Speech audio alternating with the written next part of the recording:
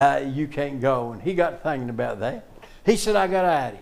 He said, you get a big long stick, and one of you get on one end, one on the other. And he said, my mouth, I'm really strong in the mouth, and I'll grip onto that stick, and you can fly me down, and I can go with you. And they said, we'll try it. Well, they tried it, and they made a trial run. It worked the best there ever was. And, they left, and they was going south.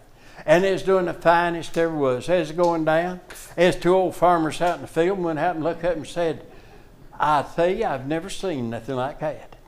I mean, and they got to looking and talking, and no frog could hear them. It's flying pretty low. And that's one of them said, that's the most outstanding thing I ever saw. Said, it took a genius to think about that. Said, you reckon who thought of it? The old frog said, I did. If he'd kept his mouth, and we're like that, sometimes if we'd keep our mouth shut, we'd be twice as well off, wouldn't we? We need sometimes an anchor to keep us from falling down. Man, I tell you, every one of us could. The Bible said, he that thinketh he stand, take heed lest he fall.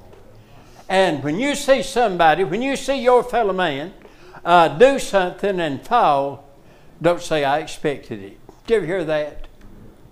I expected it. I remember when I got saved, they gave me anywhere from 3 weeks to 3 months, and I'd be back in the same old shape. Well, most of that crowd's done gone, and I'm still here, and still saved, still living for God. But we're bad to say, well, I expected it. And we could fall. Now, you're not above it, and I'm not above it. If it wasn't for the grace of God, there wouldn't be one of us sitting here that would be decent. It's by the grace of God. But not long ago, I saw there was a mountain climber. He'd climbed up and he'd got on this rock, and he'd got stranded. He couldn't go up or down neither. You know what they done? They brought a helicopter, and they made it as an anchor. And they let down a rope, and this man come down, and he put a harness on this man, where that he couldn't fall. And he was anchored off to that helicopter. And, that's what we need to do. We need to get anchored off out of Jesus and to Him and His presence and His power and His glory, because we're like the man on the ledge. We're at a place. You say, preacher, could we fall and become lost? No, I ain't talking about that. Brother, I'm talking about, I've seen people fall in their testimony. I've seen people fall in their testimony, in their influence. Did you realize that you can destroy a lifetime of influence in just one deed? Just one deed. Pitching one little fit and saying a lot of stuff or doing a lot of stuff that you shouldn't do. And we ought to watch. We ought to watch ourselves, because the devil, if he can kill your influence, if he can kill your joy, if he can kill your, standing among the world, and I'll tell you, the world don't put a lot of confidence in you in 1 week's living. You take James Bowen here. I don't know exactly how old James is, but I heard him testifying. He's been saved a good while.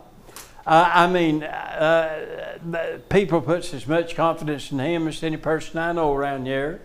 And he didn't earn that confidence in a week or a month, but it's over the years. And a lot of the rest of you, he ain't the only one, a lot of the rest of you, the world's looking on you. And they see in your life. And they expect you. You know what? They expect you to drive by on Sunday morning. They expect you to drive by on Sunday night. They expect you to drive by on Wednesday night. And they look for you. And over the years, when they see you going and they see you coming, they see you living right. They see you hanging in there when things gets dry. And they see you hanging in there when things is at a shout. And they see when trouble comes and things comes. You know, it's like Frances. I mean, through all she's been through, I've not heard her complain. She may have, but I ain't heard her complain one time.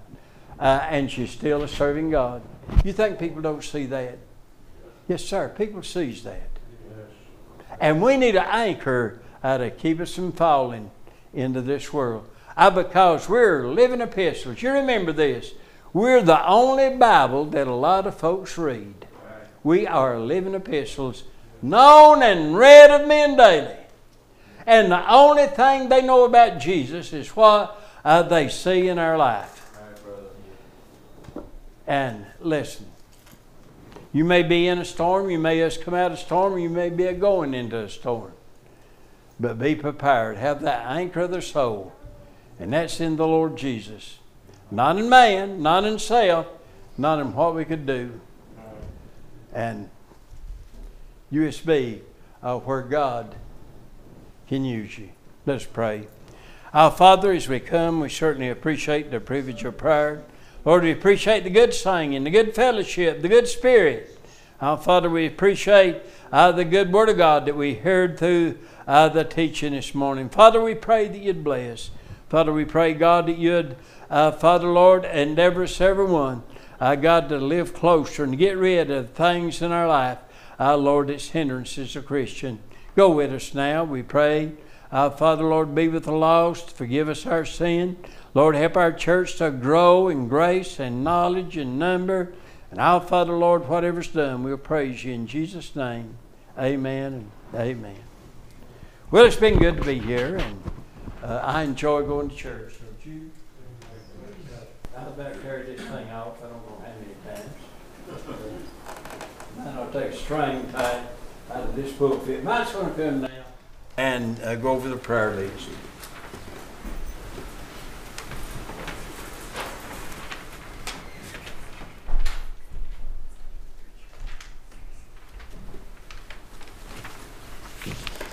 Enjoyed that message. Enjoy our pastor. Love him very much. His sister, his wife, Wilma, Lord, we appreciate y'all so much. Y'all mean so much to us. You really do. Got a lot on our prayer list. I've had a few more requests this morning to add a few. I hope I haven't left anybody out, but we're going to try to go over that.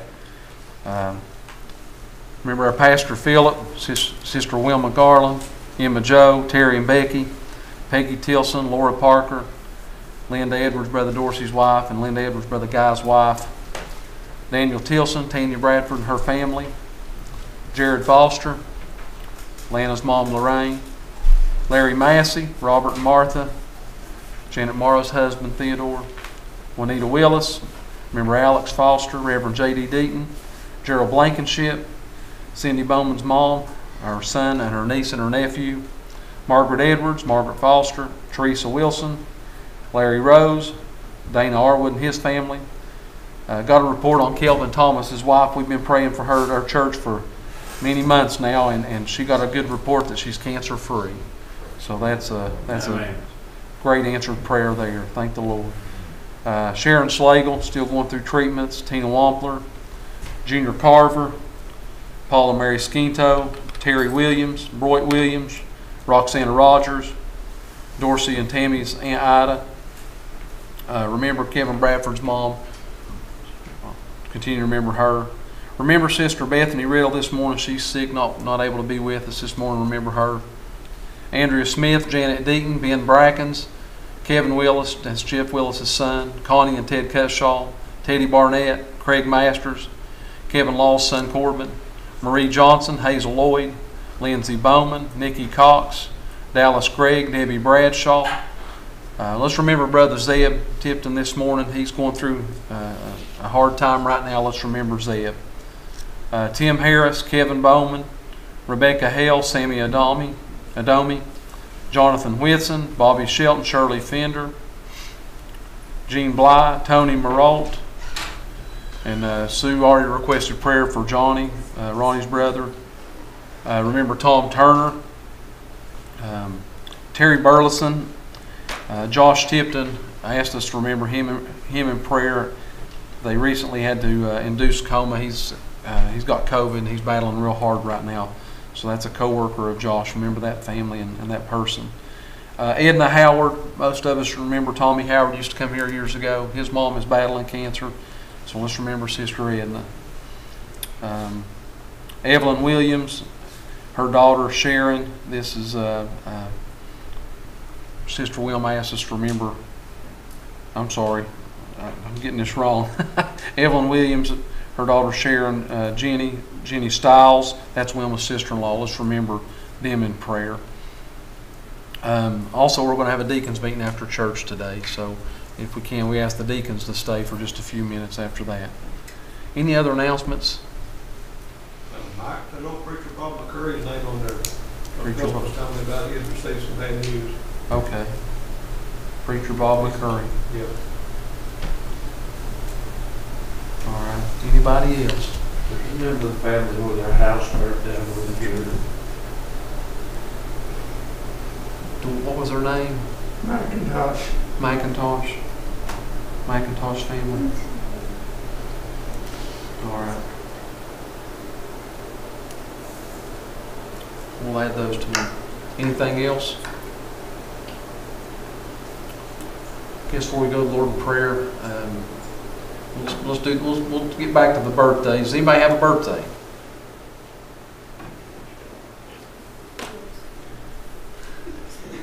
Anybody at the fellowship hall? Will Swope had a birthday. Will had a birthday. That's right. Okay. All right. Let's sing happy birthday. Happy birthday to you. Happy birthday to you. Happy birthday. God bless you. Happy birthday to you. Happy birthday, Will. I guess we'll dismiss in a word of prayer and pray for each other, and got a lot to pray about. Let's all stand.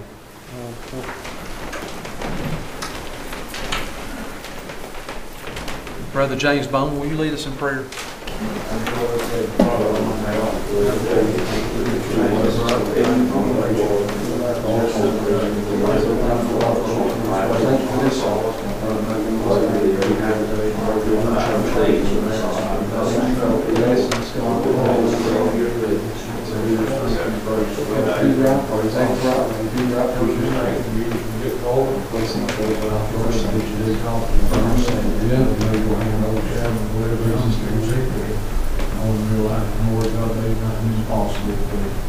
Every sweet will and we praise and give you all the honor and all the glory. For in Jesus' name we love you.